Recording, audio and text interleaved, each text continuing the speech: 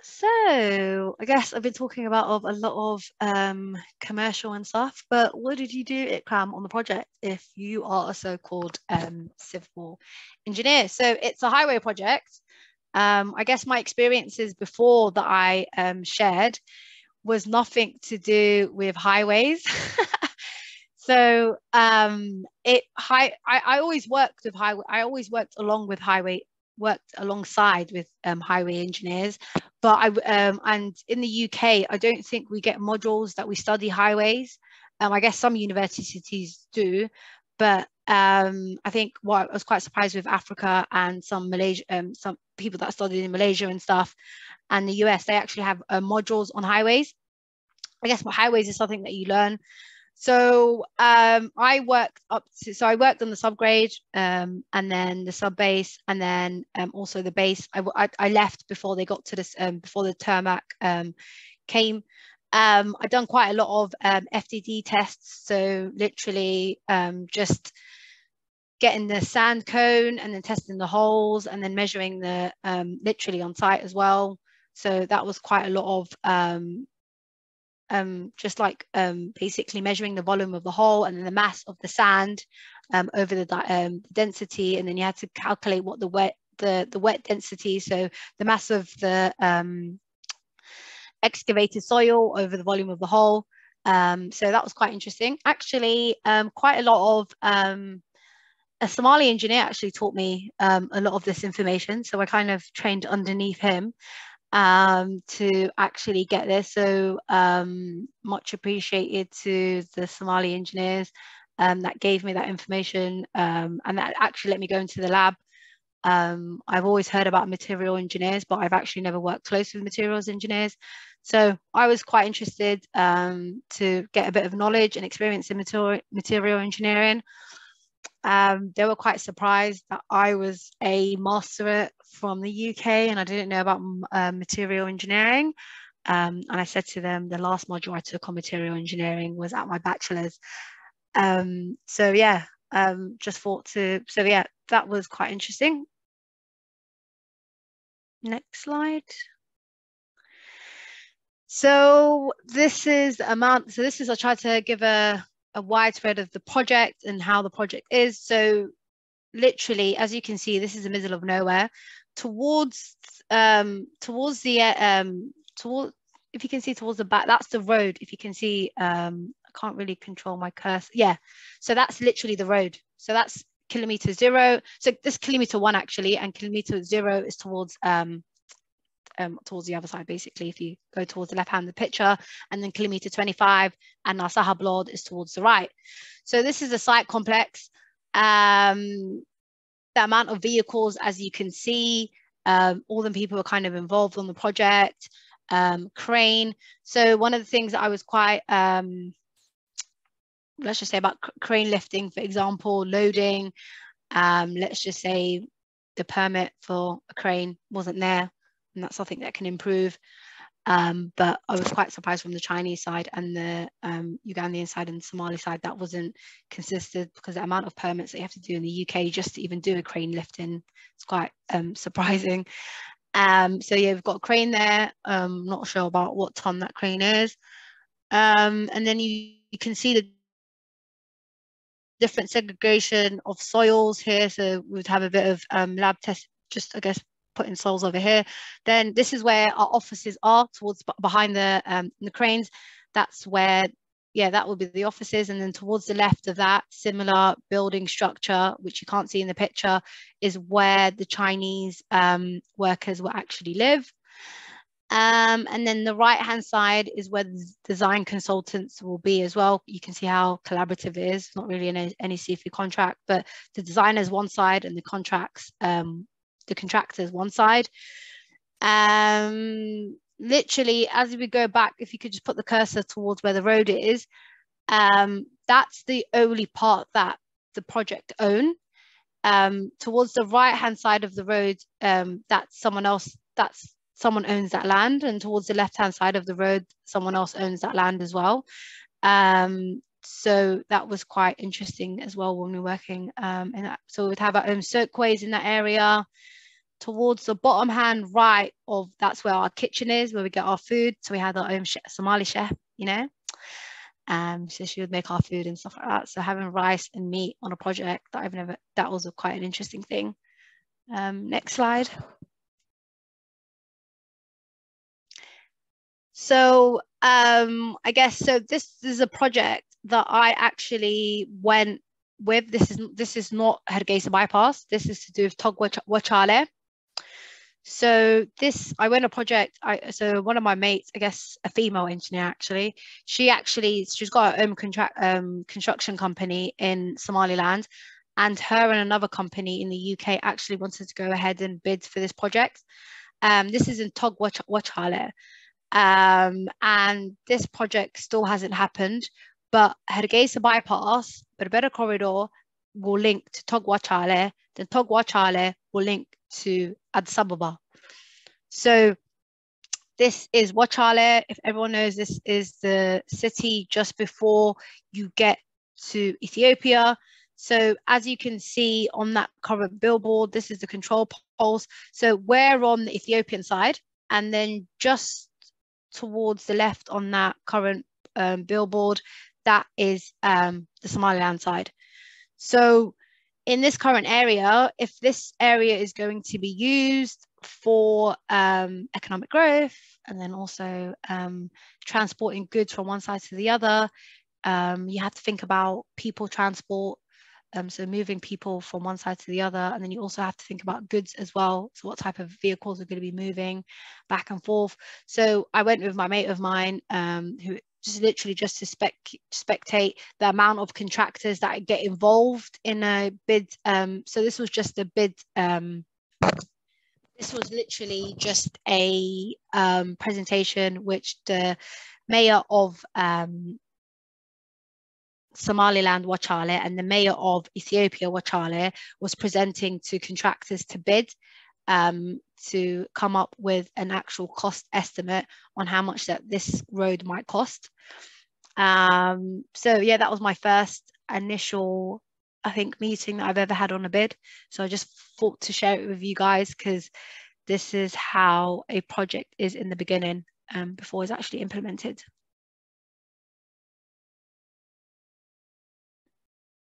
Next slide. So this is a project, and now you can all research about Hargeisa bypass. It's all completed. It's ready to go. I guess people are driving on it. Some people are sending videos for me on Snapchat or Insta. They're like, we're on the road that you worked on. So I'm really happy to be a part of that legacy. In the UK, to also be a part of that legacy, neighbouring Ethiopia, economic growth, and overall poverty and reduction in that area. So I guess there's going to be a lot of statistics that's going to come up, because the amount of SME companies that project helped, the amount of people that it trained. I guess infrastructure and engineering projects are not only building and concrete, it's also knowing the legacy that you leave behind and the people that you train. So the amount of people that was trained on that project, they can also support other people coming up. So yeah, just thought to share that, and then we'll just open up to Q&As, I guess. I think I spoke a lot. I hope I didn't speak too fast, guys, but thank you so much. Thank you very much, Ikram. How do you want to do the questions? Do you want people to type it in the chat, or do you want people just to raise their hand and then unmute and then just ask a question? Yeah, I think we can see the ones that so I can read through the ones, and then on the chat, and then I guess speak to people, and then we can maybe stop the call. I don't, but you know, but in Hargeisa corridor, an alternative road to road 1, which currently connects Hargeisa to Berbera, or is it a project consisting of repairing, refit? So it's a new road, Hargeisa bypass. I'm not aware of Hargeisa corridor, but Hargeisa bypass goes on top of Hargeisa, so Dushi Sumara, rather than going through Hargeisa. And then road 1 goes through Hargeisa. So this will stop the traffic, because there's a lot of vehicles that go through Hargeisa at the moment. So rather than the big vehicles going within Hargeisa, it will go on top of it. I hope I understood. And then resurfacing and repairing. I think the mayor of Hargeisa is doing a lot of work. I actually haven't been in Hargeisa for like the last 7 months, but I've heard there's a lot of work that he's doing currently at the moment. So props to him. How was the quality monitored on site? Was the project cost for the works? What codes of practice were the roads being designed to? So how was quality monitored on site? So there was quality, I wouldn't say it was ITPs, inspection test plans. However, there were quite, the consultant would actually reject some of the quality things that the contractor actually poses to them. So there was a, let's just say, an amended ITP to make sure that the moisture and the density of the soil was correct. So we would go onto site and make sure that gets managed. And then, so for example, if on certain roads, surfaces of the road, of the soil, we would literally, the consultant will just go take a part of that soil, test it, and then make sure that the results that we're providing is correct and it's to the correct standard. What was the project? What was the cost for the work? So originally, I think the project was around the sum of like 14 million. I don't know what was the end of the cost of the project. But I know there was a bit of back and forth with that on the pricing. So it was in the range of 14 million. What codes of practices were the roads being designed to? So it was a UK funded project, which I know that they're working towards the UK. There was some, I guess, discrepancies in the European standards and the British standards when it comes to density. So some of that were replaced with some American standards. But the overall arching was the British standards on the project. But I guess the Chinese interpreting the British standards, they were quite surprised some of our standards as well. So there was a lot of back and forth and technicality on that. Generally, how well is the framework practiced in the design and construction industry in Somaliland? Are contractors required to comply to typical industry standards, guidelines, and building codes? So this project was a international project. So they did actually had to follow standards. But one of the things that gaps where I did invite an individual today he couldn't make it, but they are working towards building codes at the moment. They are working towards building regulations. Somaliland was a war-torn country. So I think they are coming to a stance where I guess safety, security, and money was such an option. But now I guess engineers are coming together and saying these qualities need to be put in place. So there is a lot of gap and opportunity to improve the standards within Somaliland bodies, I guess. Is there any other questions? Are there any other questions, guys? If you want to ask a question, raise your hand and I'll mute you.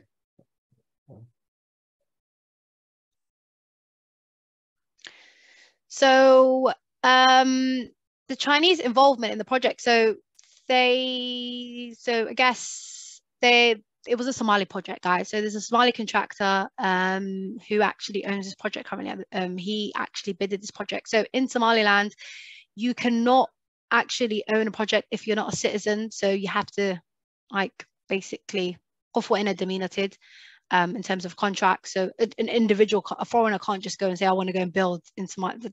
The law won't allow you to. So it was with a joint adventure with a Somali contractor as well. So the Somali contractor and the Chinese contractor worked alongside together.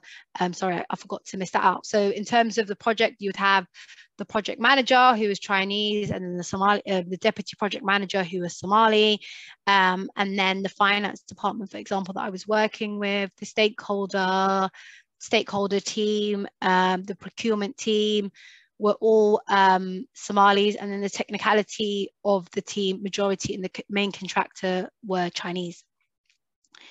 What was the Chinese involvement on the project, and were they responsible for the training, and how do you become involved? How did I become involved in this amazing project? So I actually applied for the Chinese contractor. I did take a big salary cut working in Africa. So guys, don't think if you go to Africa that you're going to get a lot of money in projects. But I just think it was an opportunity for COVID. I wanted to build my skills. Obviously, being in Somalia wasn't key. it was quite challenging. I did learn a lot of emotional intelligence, I guess. So yeah, I think in general, I learned a lot how to work with Chinese contractors and also work with the lovely so-called Somali men as well. So that was quite challenging. Cough, cough. Yeah, so that was good. Are there any further questions? Yes, I got one. Thanks, Ikram, for the very nice presentation. I'd like to ask, actually, I'm from there and I've been here new to the UK. So I was just asking, were there any bridges along the road, or you was just building the road? Yes, so I did work toward, I did see so I was a part of the design implement this geotechnics, I guess the trial hole testing when it came up to the bridges, but I wasn't there when the bridge was getting installed. But I guess there's one bridge on Hargeisa bypass, and the majority of the bridge are on the other better corridor. So that the Arabs are building, so that section, yeah. So there's only one bridge that were built in Hargeisa bypass along, I think, the 9th kilometer. Did I answer your question? So so I guess someone asked a question about Somali Development Fund. So Somali Development Fund, so are there more opportunities coming through this SDF pipeline in the near future? So an individual of ours, an individual that I know, his name is Mustafa, that also wanted to attend this, but he was like, can we get the meetings on a Friday? He's also he can do a presentation. So he is actually a structural engineer who works for McDonald's on the Somaliland Development Fund. And the Somaliland Development Fund is an organization which is made up, I think, of the UK, Norway, and Denmark, I think, and is a pool of money which they do projects within Somaliland.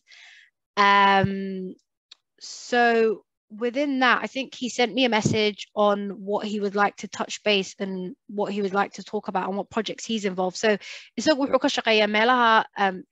your maid. I think there's also, if people are aware of, if their geotechnics is aware, so he would like to give also a presentation which is more technical on 2 major projects: an 82-kilometer road rehabilitation on construction of fishing jetty, plus 2 minor rural roads construction which support livestock and holding ground projects. So the current consultancy company that actually work with SDF is McDonald's. So everyone's quite surprised when I've told them that McDonald's in Somaliland, but they are. So yeah, I guess we'll see upcoming. But I think majority of, if you kind of search on SDF's page, you can see the amount of projects that are there at the moment. But if there's any future projects within SDF, I think we can ask him to elaborate on that, but I am not sure. How did you get the opportunity to work in Somalia, and did you apply somewhere, or is it more about who you know? And thank you for your presentation. So I actually applied towards to the Chinese contractor COCCC. I had an interview with them. In terms of supporting, in terms of getting in Somaliland or working in Somalia, I would advise you to always live with a family. And to know people that are there rather than just going. If you do get an opportunity to work with a charity or to work with different projects, it's always good to have someone to take you around, I guess. But I did have support from family, but getting the opportunity, I did go and apply directly to the Chinese contractor. They were, when I did apply for them, I guess salary opportunities and stuff, but were quite a bit of a, but I'd wanted that opportunity during COVID. So I took that opportunity to work on site. As I said before, my experience was more in design, and I wanted to take the opportunity to work on a site in Africa to develop my skills and come back to the UK. And I think the amount of knowledge that I gathered, I was quite surprised that my brain could actually contain all of that knowledge, I guess. Like during halfway I'm like, I need to go back home, I can't handle this, guys. Like simple things like mosquito bites, or I getting told in Umbatai, don't get involved in the conversations. But I guess all of the things, rather than just complaining as human beings as we are, I just took all of that to make myself even more stronger and stronger, and then getting more knowledge and then researching. And then, as I said, highways wasn't really my speciality, but then I had to learn about highways and material engineering, and then learning more about quality standards, and then, you know, excelling my knowledge to actually support me in work. So in terms of my current role that I went as a design engineer, but I ended up, I think, being more of a community engagement role. But I guess the first few months I literally was working on site and was doing a lot of FCT, was working as a material engineer or alongside the material engineer, and was doing a bit of draftsman drawings as well. So it was more highways design, walala. But my background is utility engineering. Are there any more questions? I think I'm an architect engineering student about to graduate at UCL, inshallah. Want to get involved in infrastructure later on. What would you recommend for me?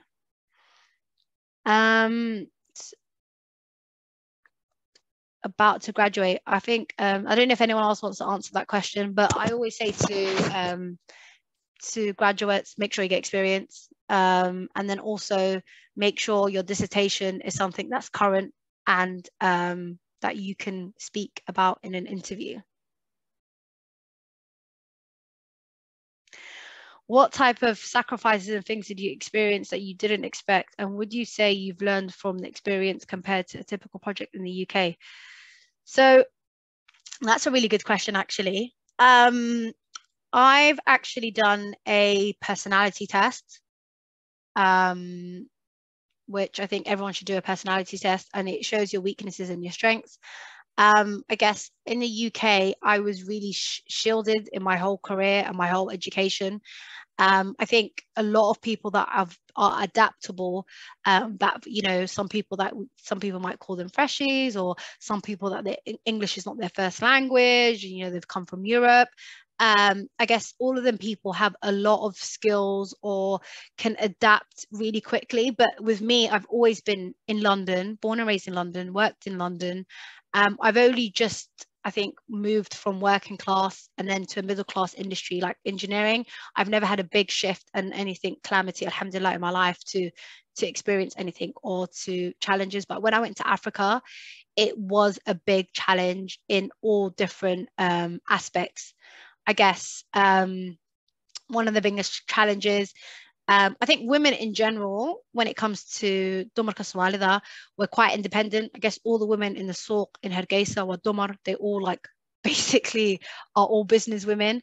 So in general, I don't think the Somali culture would ever, you know, we don't need to, in Somaliland, that's not really in our culture. So Somali women are quite entrepreneurial, they're quite, you know, go-getters. Working on the site, actually, there was an environmental engineer who worked for the consultant. There was a social sociology, I guess, or I would call it a stakeholder engagement, but someone that I think they called it something social, and I don't know what it was, but yeah, she was just a person that was lead of communication. And then we had a finance lead also. She was a Somali, all Hargeisa born, and all went to university in Hargeisa. And then obviously you had the cooks and the cleans, and they were all females as well. But there was quite a lot of intellectual women that I've worked with on that project. I think I worked with more women on that Hargeisa bypass project that I've ever worked with women in the UK. So that was quite surprising. So I had more women in a meeting than I would have basically having a project in the UK. So that was quite amazing on the Hargeisa bypass. But the biggest sacrifice was working in the heat, changing the food, I guess. And then also understanding the dhaqan and the deen in the country. Like obviously I'm a Somali, I'm Somali, I'm Muslim, but then also understanding the difference. So Somali women in Somalia, sure, they won't eat in front of men. They'll hide in a corner and eat their food. A lot of people think it's, demoralizing women, but it's basically that's dhaqan, and you have to understand dhaqan. So if anyone goes internationally and you want to work abroad, you need to understand and learn the culture where you're working in, and do not make it a barrier, but understand the culture. If you understand the culture and you use it to more of your advantage, it won't become a disadvantage. So I guess just learning the culture in that area is a big thing, and then embracing it. So most diasporas go back to Africa and say, "Hi everyone, I'm your savior. I'm here to save you. You're no one's savior. Nebi Mutahid, you're not a prophet. Just work alongside the people and treat people the way they're meant to be treated, if they're African or not." I think we've reached our time. Just thank you very much. See you, Ikram. Thank you. And yeah, it was a fantastic lecture. Hopefully, the first of many. Hopefully, but yeah, I think we'll end it there, inshallah. And thank you for everyone else that attended. So, Excellent. Thank you.